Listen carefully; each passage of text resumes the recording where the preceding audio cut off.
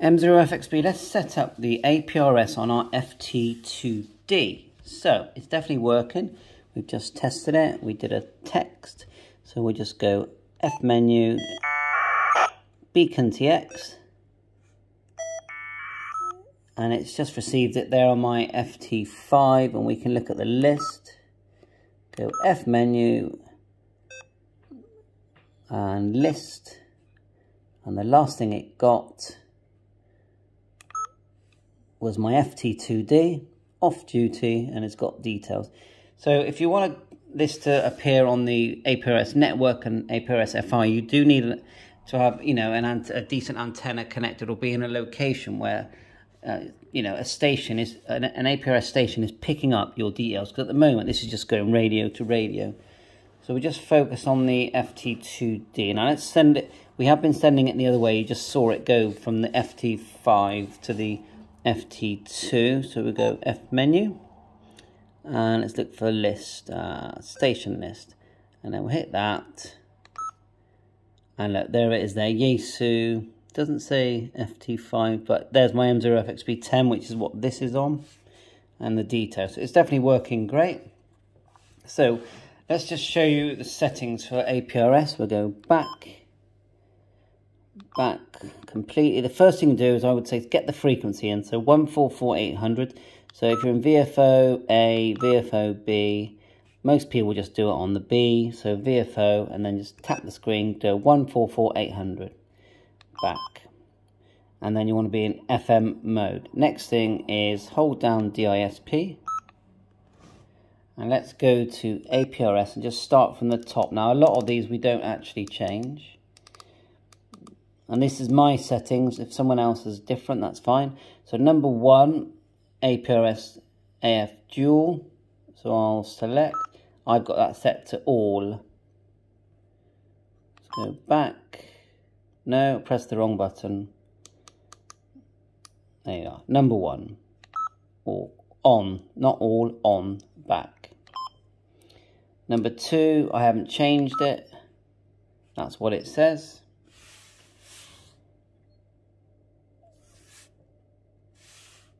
Go back. Haven't changed filter. Modem, you definitely need to turn that on. 1200 I set mine to. You change it with the channel changer at the top.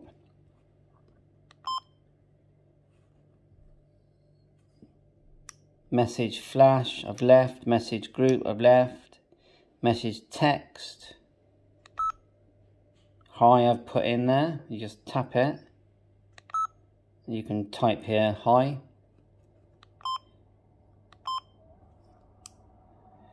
APRS muted so you don't hear that loud screechy sound. Like that. That was my FT2 actually. Must be on beacon TX. Pop-up, just deciding how long you want to see those pop-ups and what information is going to be in there.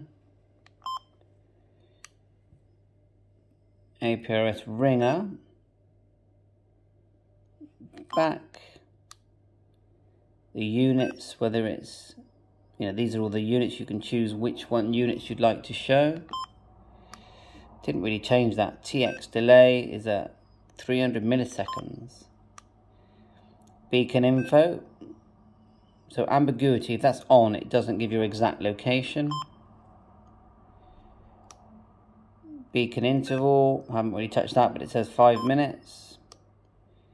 Beacon status, I just set mine to on.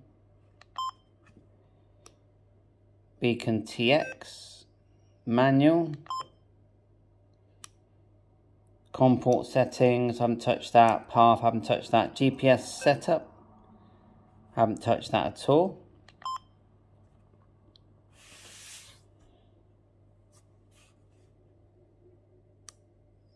GPS power, yeah, you definitely want that on. GPS on. Change it with your channel changer. Go back. GPS time set, auto. GPS units. There you go, you can choose that. call sign, that's important. So I put in M0FXB-6. You just type it away and go across. Let's go back. Position, my position. I've selected manual. You can store positions. My symbol, so I've got the running man. There is a chart to look up how to change that. Position comment, off duty, which is coming through. Haven't touched smart beaconing. Time zone. Should be plus, I think, in England. But anyway, like so. And that's it. So the main thing is you've got it turned on. Your GPS is on. And you can use manual position. And then for shortcuts, you just go F menu. That's your beacon TX. You can set it to auto. So that came through then. And it'll work both ways. Go F menu. Let's go back. F menu. Look for beacon TX. It comes through. Now, if it's already received it, it won't show the pop-up. You have to look in the list. So you just go F menu. And you go to station list. Now, you can look at message list if you go back. Like so, F menu. That's messages. See if you've got any messages. Now, we haven't sent any messages. So we have a go at doing that. Yeah, so on the FT5, so we've just sent it a message. So what we did, we just went F menu, we went to messages, message list, M list here, and we selected one, and then we went to reply. Message text. You can edit the text, just push edit here.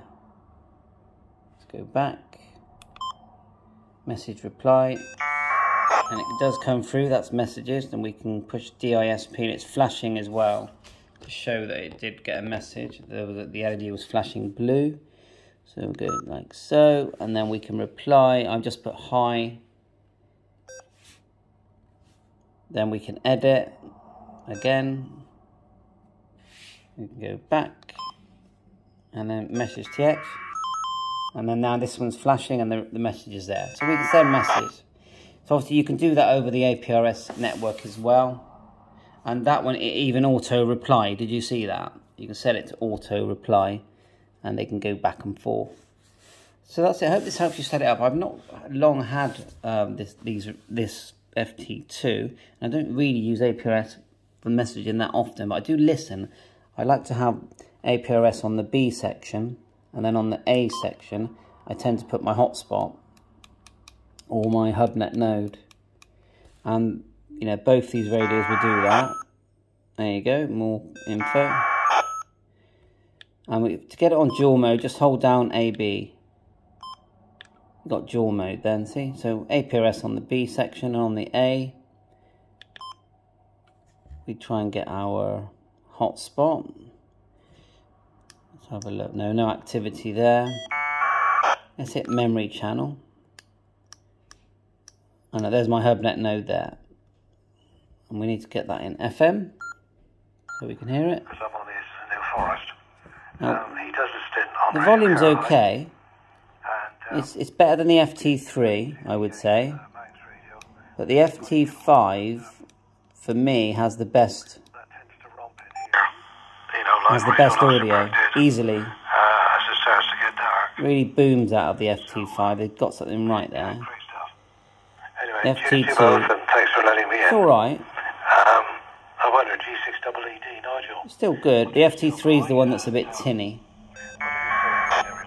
So there you are, APRS working fine. 7.3, thanks for watching my channel, all the best.